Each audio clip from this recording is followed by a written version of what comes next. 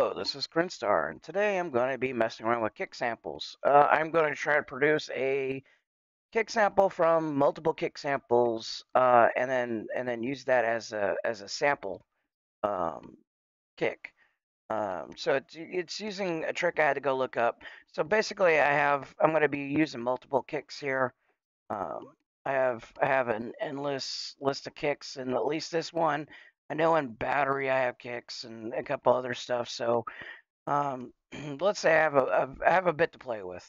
Um, this is not necessarily going to be probably used or useful in the future unless it's actually comes out pretty cool. This is more experimental and just to show how to do it for if you want to combine bigger kicks and Bitwig.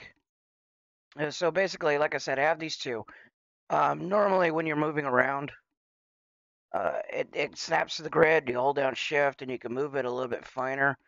This is so that basically you don't have a delay, even though there's a delay in here. Turn the delay off. Forgot. Okay, so it's still kind of a delay. So I want to move it in.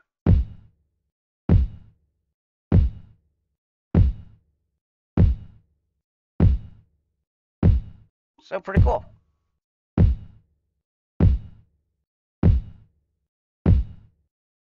Let me see if I can find another kick.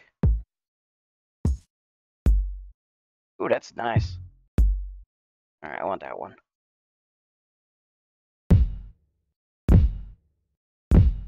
So it's still got the same problem.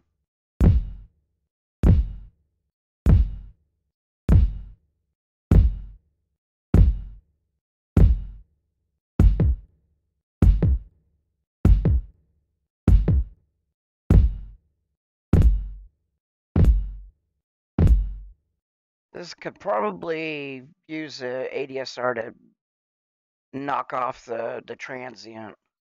Or I could probably bring in something to help with the transient, like transient shaper.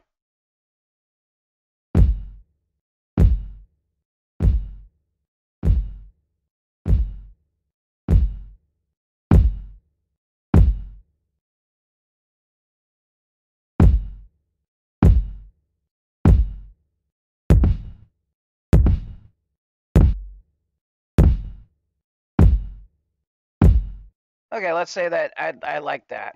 The trick here that I had to go look up is basically this master chain. What I can do is I can select the time period with the time selection tool up here, time selection, and select this time period and click right click and then bounce, and then click OK, and then it'll create this master track. So now I can let me solo this.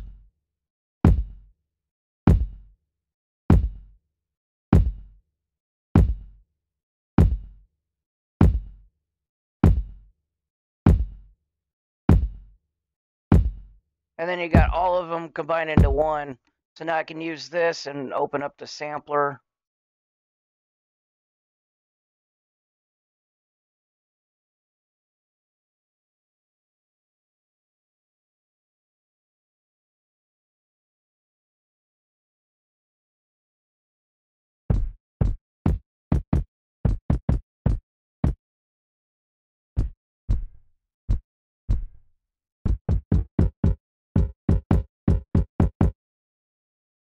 Add more VSTs to it.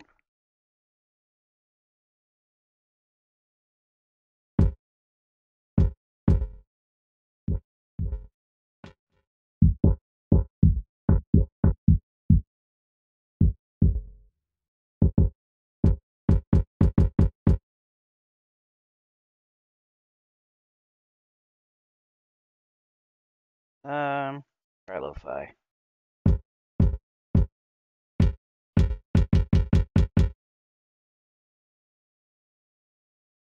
So now do the same thing. Time selection tool, go down here, select the time. Right click, bounce. You do pre-fader, pre-effects, after, or custom.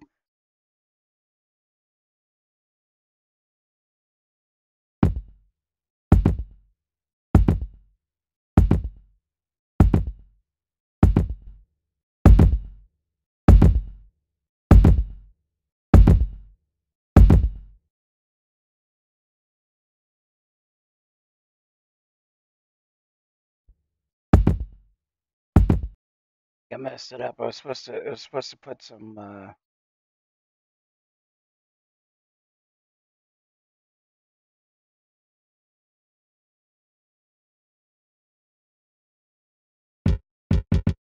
yeah, I need to put in a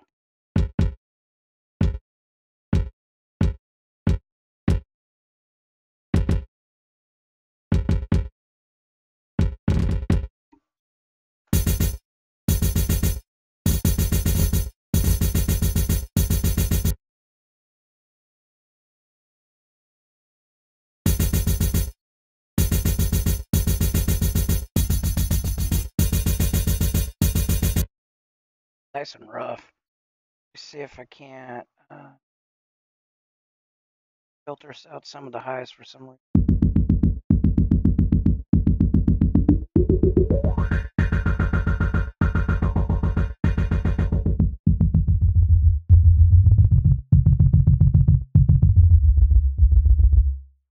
All right, same trick again.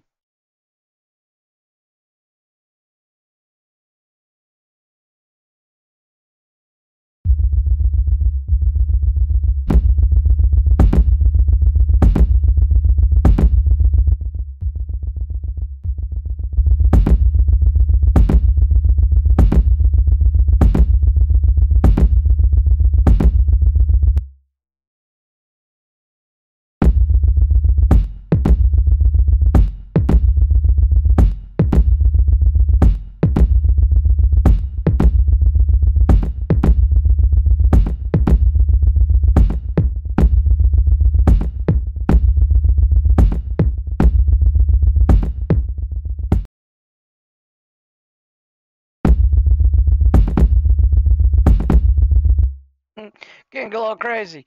But hopefully you get the point. Basically, you can set this all up, master or single out the ones that you want to keep, and just keep continuously building the sound until it gets crazy, and you're like, yeah, I see that. Um, or we can on this one. Let's solo this one.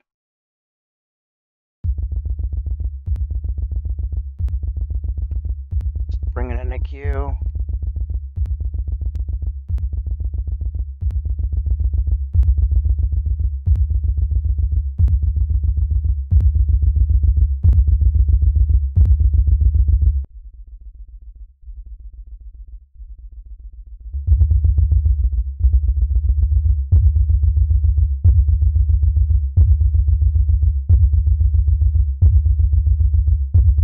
Think about what I'm gonna do next. Most of this is just experimental. Like, hey, let's bring in a reverb.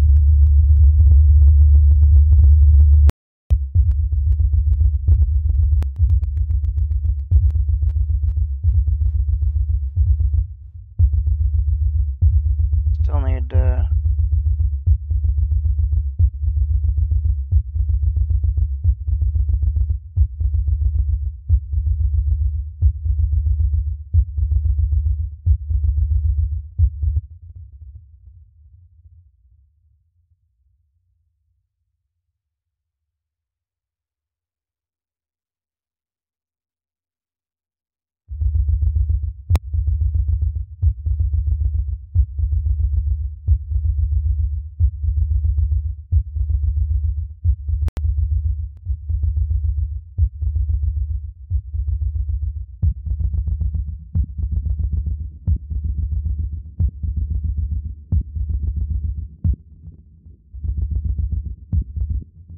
That's kind of cool.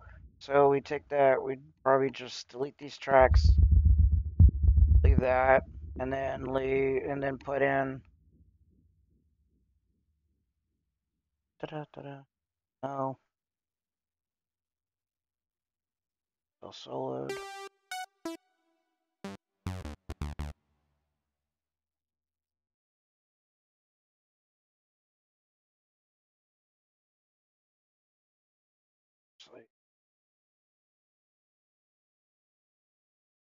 I want this down here.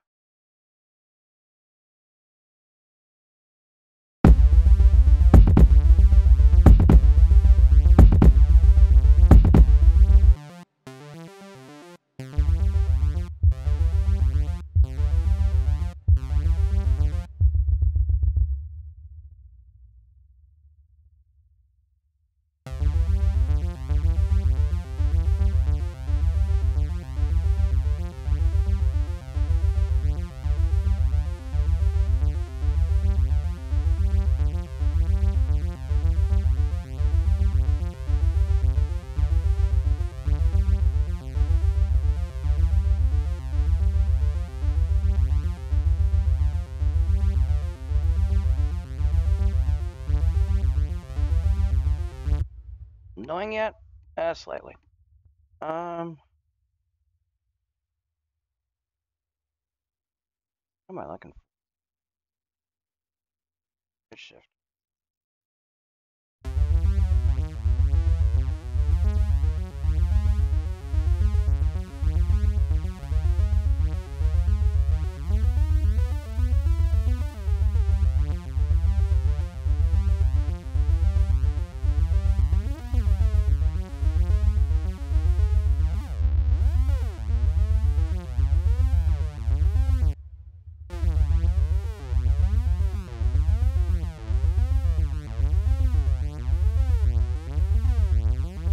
Yeah, that's not annoying.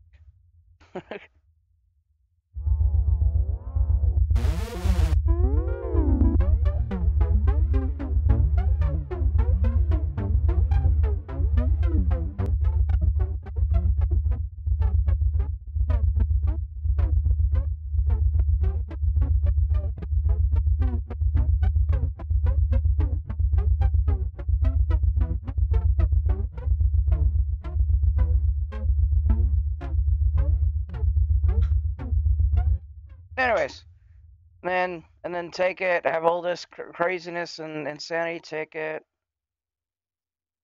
bounce that, and then duplicate it so we get a little bit of.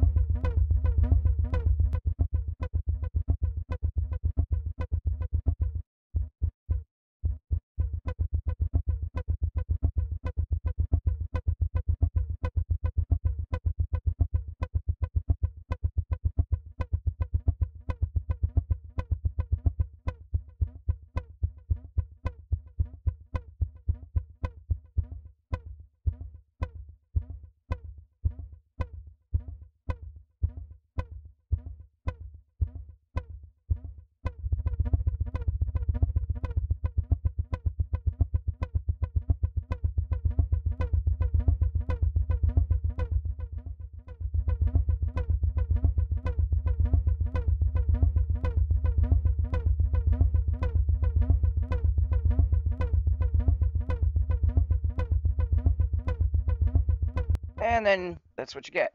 Anyway, it's pretty cool. So you can do a little bit, change it around, master your effects, do what you need, create a new thing, and then go from there. I think I lost the focus of what I was trying to achieve, but I think I got the point across. Thank you for watching. Thank you for listening, and I will see you in the next video.